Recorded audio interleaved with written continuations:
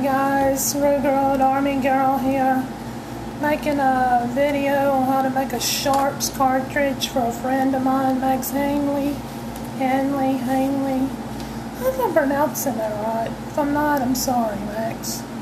First, you're going to need your Sharps rifle. Break down the action.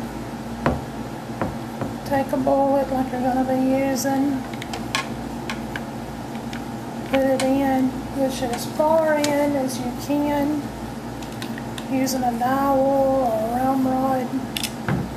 And then you want to take something. I don't have my Sharpies, so I'm going to use this knife. Just kind of scrape it. Right there as it meets the chamber opening.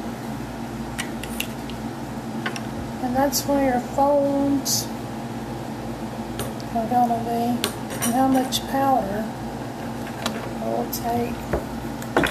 And I got to take the round rod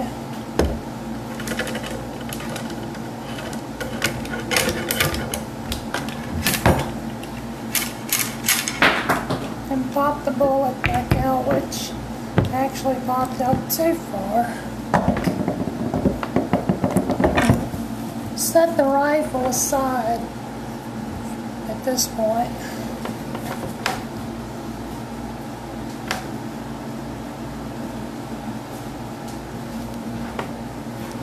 I know I need to lose weight.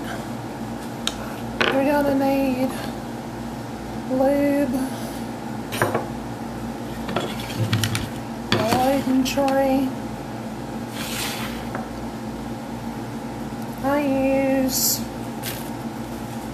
coffee filters. You can nitrate them or not. They actually work either way. These have not been nitrated. And you want to cut them roughly evenly. Even, it don't have to be absolutely perfect. I forgot to bring measuring tape with me. They're roughly about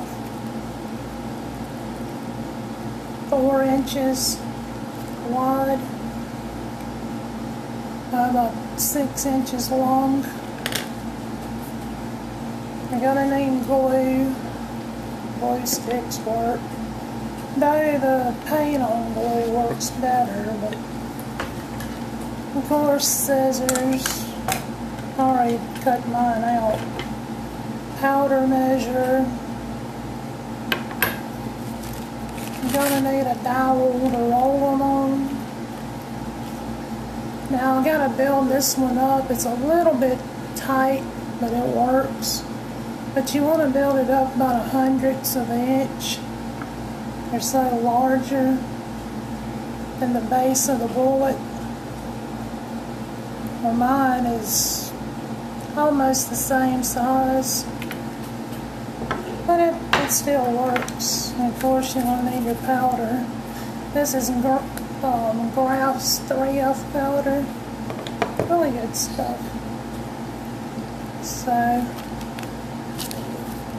what we do is we take the dowel and you put it a bit more. I know what I was going to do. I forgot to do it. Sorry, I'm getting on boobage. I'm going to take my dowel.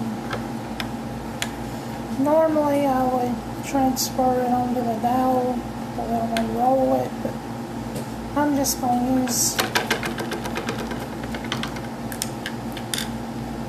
this little pencil for a moment, since I'm only doing one cartridge right now.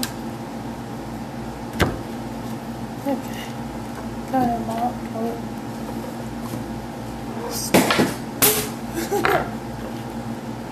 Really don't have to be 6 inches long for this, but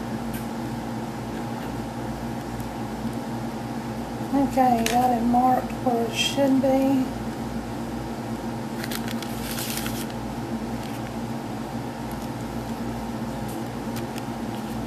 Real short cartridges is what you make. And you want to roll it till it wraps around this dowel 2 times.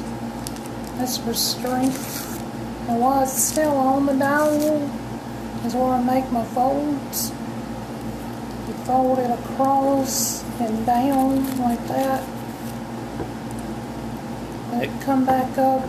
Some have like Batman ears on it. Take those ears, fold them over. Back up behind, as my friend Jeff told me. Okay, when you're just fixing to complete the roll, I forgot to step. I'm sorry. Add you some glue. Then you roll it over. And while the glue's drying, then you can, like I said, fold it over like that. You get your Batman ears on it. Oh, you look. See?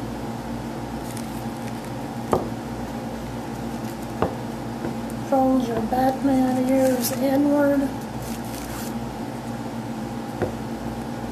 toward each other.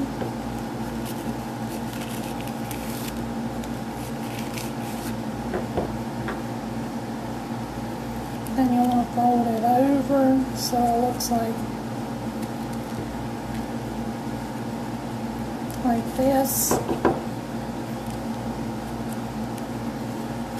And then just crimp it there on the top, like that. And there you go, there's your folds. Now you can ease it off your dowel. Should make almost like a pipe. Take your loading block. Do it out like that. I'm going to cut some of this excess off. All that's not needed. Powder. Should be about 55 grains. Actually 60. 55 with American Pioneer. And I do have a funnel for this. But where, I don't know. Kind of tap, if you don't have a drop tube, tap it on the side for a little bit. And it'll help the powder settle, and you can actually get a little bit more powder again.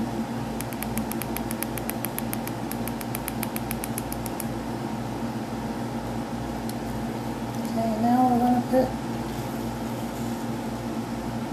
powder, yeah. 55, I'm sorry. Oops.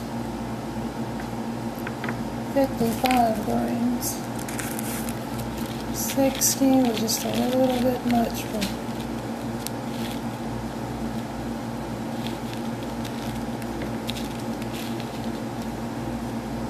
Okay. Should be almost at the mouth of the cartridge. Let's see if I can.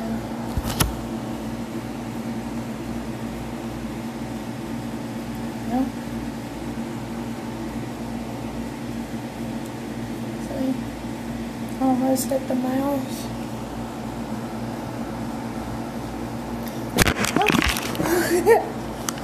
I'm just fumbly today. Forgive me, guys. Take your bullet, put you some glue on it.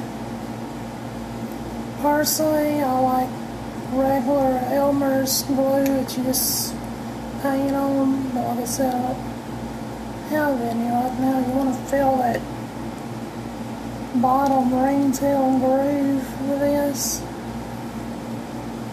and you just kind of crunch it down onto the cartridge.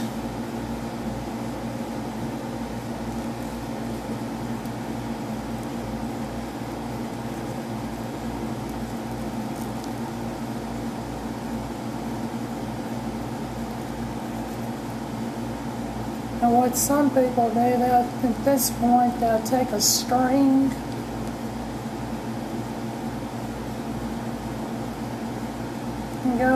around it to help secure the cartridge. I kind of screwed this one up, you guys, to be honest, but that's basically the job of it right there.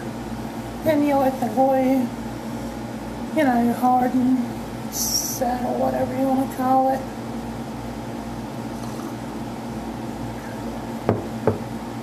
And while that's doing that, I'm going to warm up the lube. Be right back.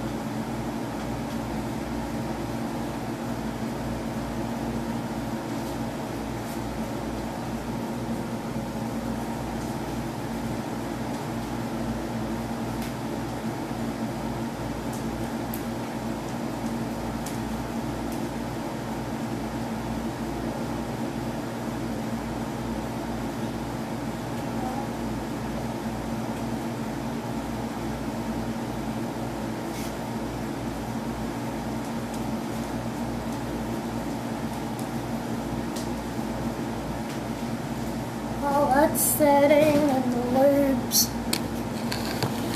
warming up, I'll show you guys Ruger. Say hi everyone. Ain't he just so precious? He's an American bully pit bull type. He's 6 weeks old.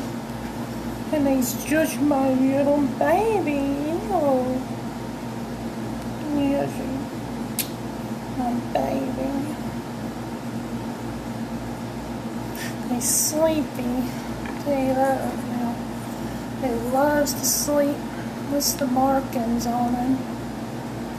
I got him from my cousin. She breeds them for service dogs and like police work. I'm going to train him to be my service dog. Yes, I am. Yes, I am. I hear my dad stomping in.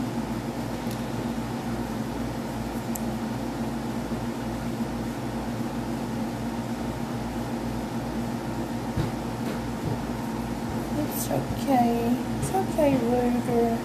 I named him Ruger after my favorite firearms company. Okay guys, so it's taken forever for this stick and glue to dry. So I went and got one already finished telling what you gotta do. So you take your lube. I'm not sure what that is. Cody, my boyfriend, made it. But take your bullet by the tail, the cartridge, you slowly dip it to the base of the cartridge once. And let it kind of set up.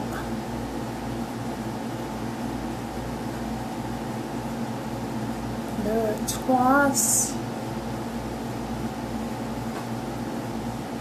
Let that set up. Put it back into the loading block. And let it dry. That's all there is to it. And one last tip though to it. The cartridge holds 50 grains of powder, but you still may want to lengthen it just a little bit and load 60. And the reason why I'm saying that, especially if you're using papers that's not nitrated like these, because when you let up the lever, it shears the end off and spills some of the powder. That way you get a sure ignition. And I'm not sure I would do it with 50 even. It's it's loaded. It's a 554 caliber, 510 grain bowl. It's not moving very fast, but it should be hitting somewhere along the lines of a 50 AE cartridge, handgun cartridge. It's nothing to sneeze at out to 300 yards if you can hit good with it that far. Anyway, this is Johnny, the Ruger Old Army Girl, out.